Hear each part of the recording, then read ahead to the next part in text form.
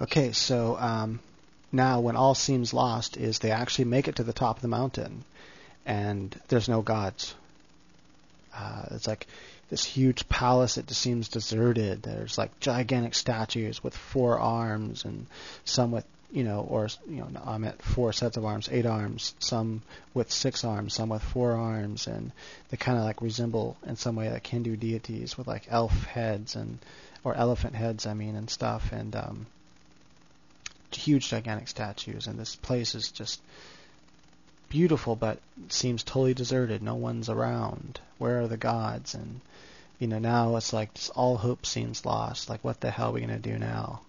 And then some big creature comes down and takes Cloud away. Some big flying creature takes Cloud away. And so now she's stuck here with, maybe that guy with the arms out of his head or somebody else might be with her. I don't know yet if they decided to stay at the bottom or whatever. But anyway, so so now she seems all is lost. Cloud's gone. How am I going to defeat the bringer? She doesn't know how. She cries out, "Please help me! I came all this way." And the gods appear and tell her she has to make a choice. They'll answer one question and one question only. Do you want to know where Cloud's at, that you can go save him, or do you want to know how to defeat the Soulbringer? So that's where she has to make that moral decision. Okay, and then the climax is where she fights the Soulbringer. She finds her inner strength by having confidence in herself and looking at herself differently. And then she defeats him and defeats all the Soulbringers as well. And everyone's restored. They get back to their place. Aftermath is that everyone's restored. Her best friend, her mother, everything seems back to good and normal. The thematic revelation is revealed. Her moral self-revelation is revealed. Once the moral self-revelation is revealed, that is, she sees herself differently, that's when she's able to defeat him. The moral decision happens back here, and then because these don't have to be in order. And then the thematic revelation is revealed. 2 of them are actually revealed by how it ends, the brother-sister thing, and then this finding your inner strength. So that's actually revealed by how she defeats him, and you say, she did find her inner strength by seeing herself differently. By the moral self-revelation led to the thematic revelation by how she defeated him. Okay, and then that's pretty much it, and everything's good, happy. So a few other things just want to plug in is the setup. I already went through like how I know the setup's going to be. Then I start thinking about like the new situation. Where does the setup lead her after she has this new opportunity? This kind of leads her to seeing the thing, and then she goes over to Cloud, and then her, her best friend turns into it, and that's bad. And then now we have her desire, which is to save her best friend. Her first action into doing that, what was to go into the water elves territory where they're not supposed to go.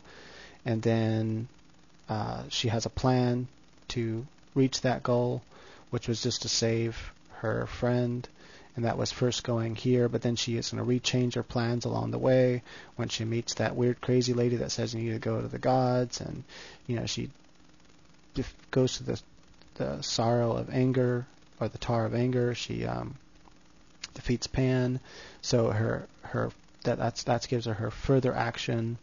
That she, and I want them to be like immoral actions too, where she like decides to press on and throw these people into danger that are coming along with her, because hey, we have to go. I don't care what it takes. We're gonna go and find this. I'm gonna follow these things and find out where they're going maybe, and that kind of first leads them on their path until they find that old lady, and then she re-steers them. Then maybe I don't know what immoral action she'll do yet, but she needs to do moral actions somewhere in here, where, the character like Cloud or something criticized her, like, you're not handling this right or something. She has that revelation about when she sees the Soul Eater thing, more obsessive drive. I just start plugging this stuff in. So that's all pretty much plugged in. Complications gives it all. So I pretty much covered everything. So there you go. That's how I do it. That's how I come up with the story.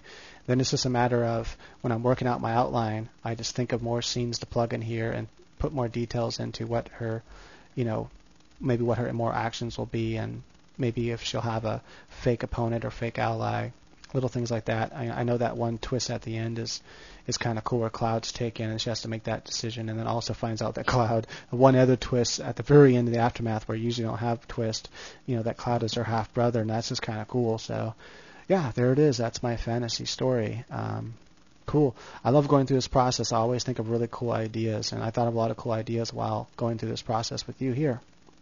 And I'll come up with more ideas once I flesh out and go through this a couple more times, putting out these little details, and then writing up my outline. I'll come up probably more ideas while I'm writing my outline.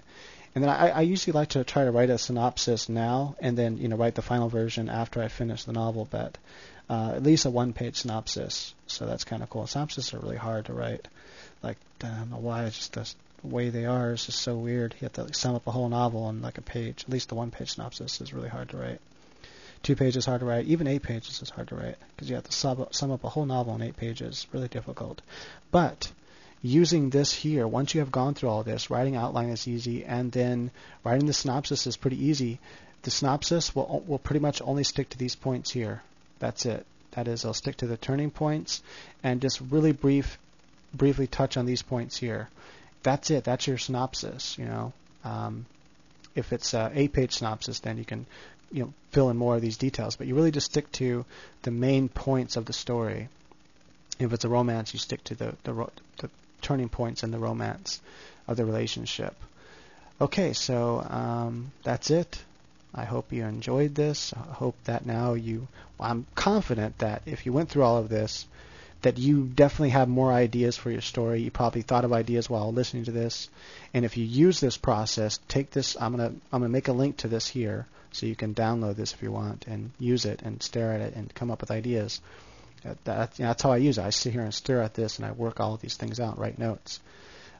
So I'll make that available as well. And use it. Leave comments. Let me know if it's helped you come up with cool story ideas or helped you work out a problem that you had in your story or add more depth to your characters by going through this process here and working out your character, making them more deep, all your characters, and then how your characters interact and how they feel about the theme, give them different views on the theme, and all that. Okay, so that's that. And again, I'll be putting all my videos on writing on Master Edit and also articles about writing on Master Edit. And please check out Master Edit. I'm telling you, you'll love the software. It's just absolutely awesome. I'm going to be uploading another thing on show and don't just tell. I'm going to have a video series on that up. And let's see here, another one up on powerful sentences, but it's going to be a different one. It'll be for writing, for style, for developing your style and writing cool, concise sentences that have style and that have grace and elegance. And that's going to be a bunch of cool techniques that I've learned from a couple different books and just really great writers. So anyway, that'll be cool. But Master Edit, that software, helps you develop your style more and helps you catch all the mistakes that even editors miss. It just does so much cool stuff. So also look for my video that will be showing how to use Master Edit and what it does. It's just really fantastic software, and it's really cheap. I think it's $30, and it's a download. You don't have to keep paying yearly like AutoCrit, where you have to pay yearly. What a jip! Pay once. You don't have to download anything. It's you have to download but what I meant is you don't have to install anything. It just works automatically. You just open it and it works because it works off the Windows architecture, so you don't have to install it and worry about uninstalling it and all that kind of stuff. It just, boom, you just use it, and you can just plop that exe on any computer, laptop, and you can use it. And anyway, really cool. So that's that. See you next time.